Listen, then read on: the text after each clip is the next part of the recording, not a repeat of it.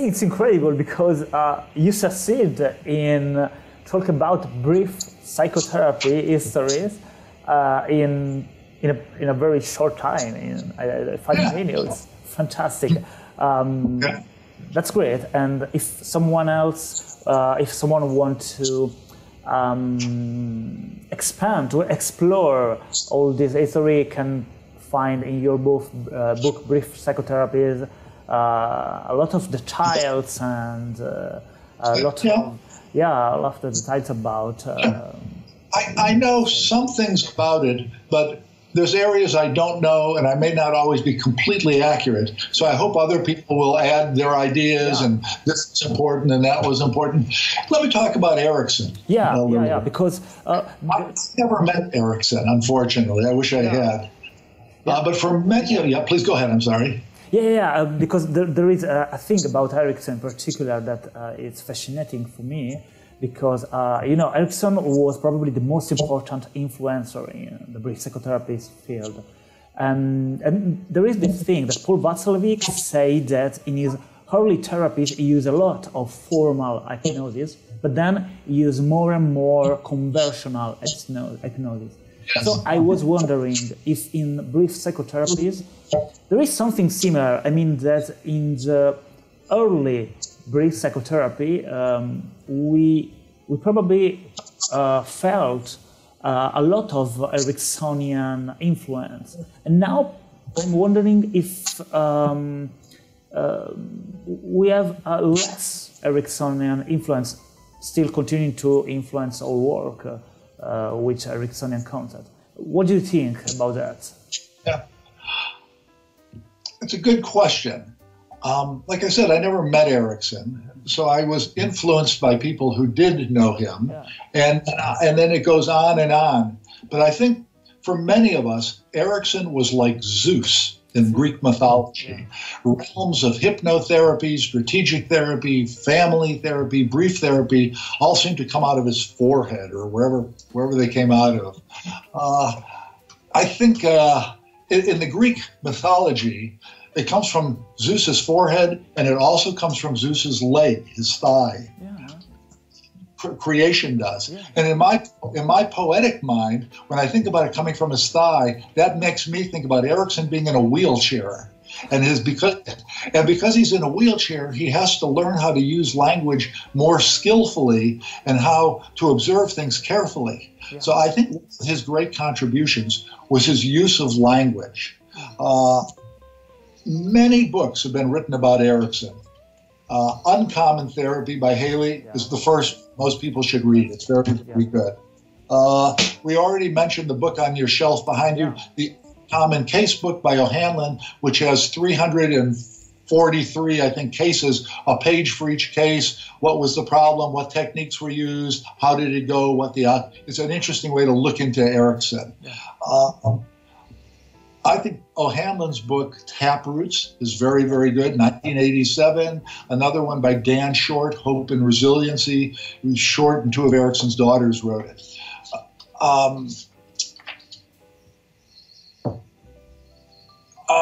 Erickson was a giant in many contributions. I think his most important legacy today is the idea of utilization, to utilize or use whatever the client brings to help the client solve the client's own problems. He had ideas about strategic directives, his work on hypnosis and without trance, communication, suggestion. A lot of what he did, now we have absorbed it, and so we don't even think of it as Ericksonian, but getting a goal, looking for the client's strengths, finding out exceptions to the problem, what can they do well, when have they done it before, how could they do it again, using metaphors and imagery, storytelling. So much like the Brief Therapy Center at MRI, a lot of what they did when they did it was radical and groundbreaking and new, but now we just think of it as it's just brief therapy. That's when I say like Erickson was like Zeus. I mean, it whole different ways of thinking. Before Erickson, most therapy was the treatment of psychopathology. The patient had kind of like psychological infection, and the doctor had to diagnose it, go in and get it and get rid of it somehow, drugs or behavior or something. And then Erickson said, no, let's look at what people are good at. Let's see them as functional and healthy and try to bring out the best, bring out the strength. The answer is within. The title of one of Steve Langton's books, The Answer is Within.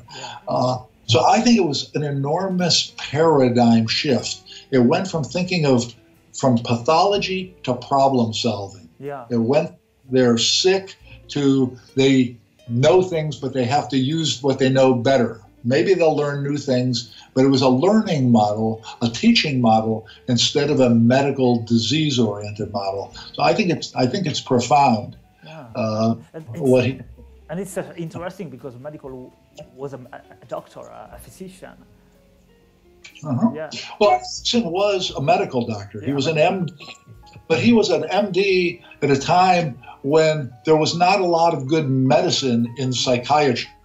They gave insulin shocks and they gave lobotomies and they gave these very heavy drugs to just put people to sleep.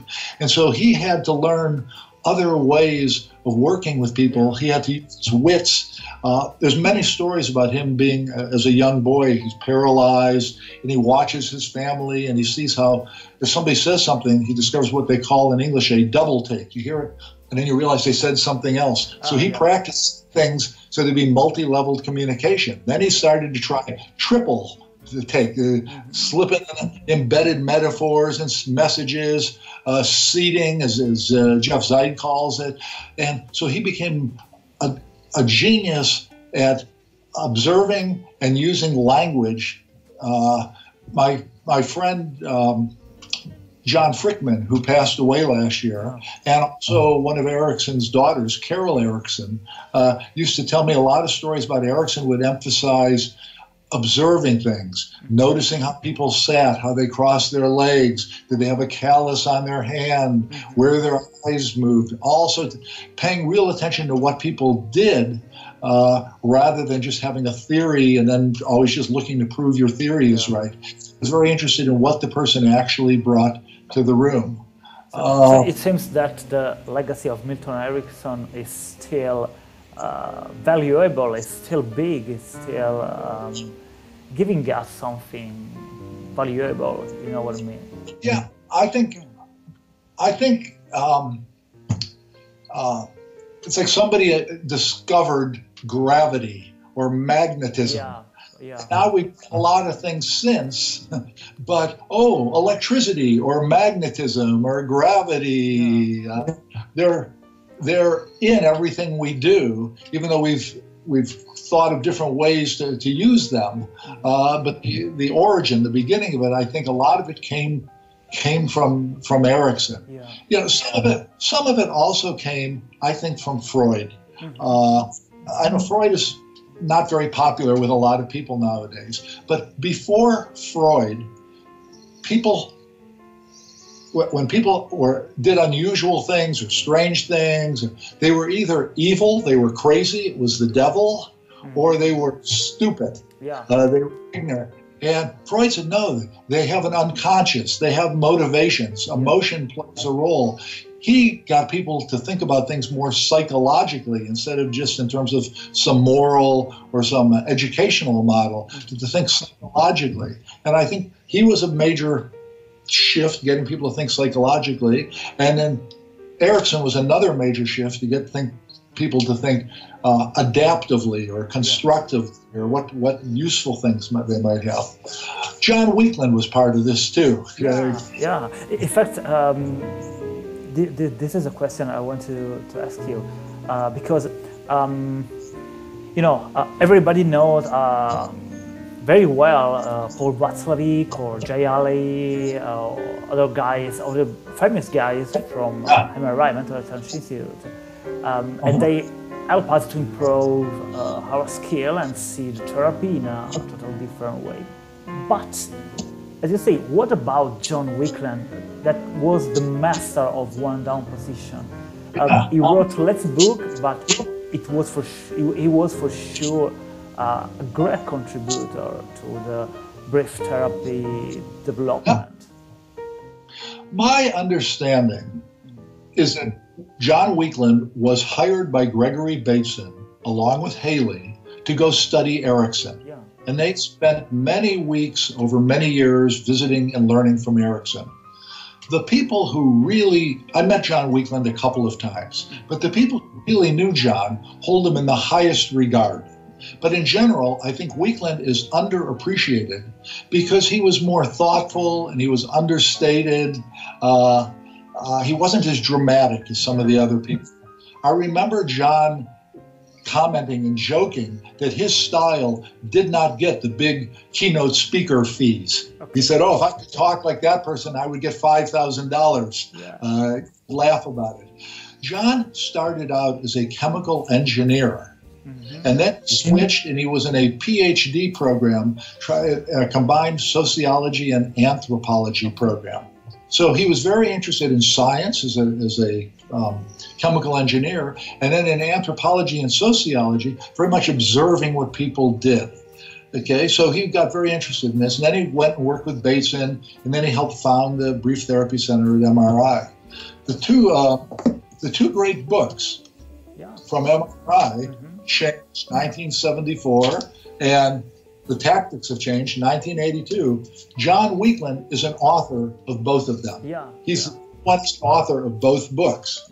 John also was an author of the famous double bind paper. It was Jackson, Bateson, Haley, and Weakland. He was also the one who went with Haley to spend all those years studying Erickson. So he did a lot. He was also the one that discovered Steve DeShazer.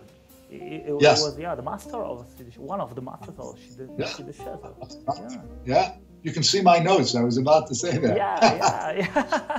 Yeah. So John was very smart. He was low key. He was subtle. I think John's biggest contribution, among many others, was his clear thinking and his emphasis on observation, on looking to see what's really going on, rather than just having a theory and then looking to prove that your theory was right.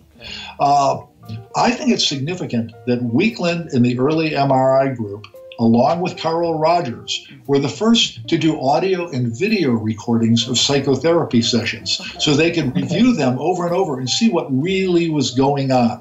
So that was a really important thing. A couple other things. So they had Weakland was one of in the original MRI group who developed the idea that the unsuccessful attempted solution actually perpetuates the problem. And so we have to help the client to do something different so it's not just more of the same. That was their underlying idea. In 1993, there was a conference held in New Orleans in honor of John Weakland. This book, Evolving Brief Therapies in honor of John Weakland, was published in 1999 by Steve DeShazer and Wendell Ray were the editors of the book. John was a great mentor for Steve DeShazer. And one of the things that really impressed me about John was when Steve started being an MRI kind of therapist. He was interested in problem formation. But then when Steve shifted and became more interested in solution development, John continued to be his best supporter. That he was so open-minded, that he was a great mentor. He wasn't jealous. They were also good friends. I once interviewed John Weakland with Steve, and I asked John what he wanted his legacy to be, how he wanted to be remembered. And John said, "I'd like my message to be stay curious." Stay interested, stay open-minded. So I've always appreciated John because he was open-minded, how plain speaking he was. He cut through a lot of BS. He saw things as they really were. And that he was a great mentor for Steve, and how open-minded he was. He was very keenly intelligent, but he was subtle. He was not exactly shy, but he would just sort of say things in a very dry, understated way. He wasn't flamboyant.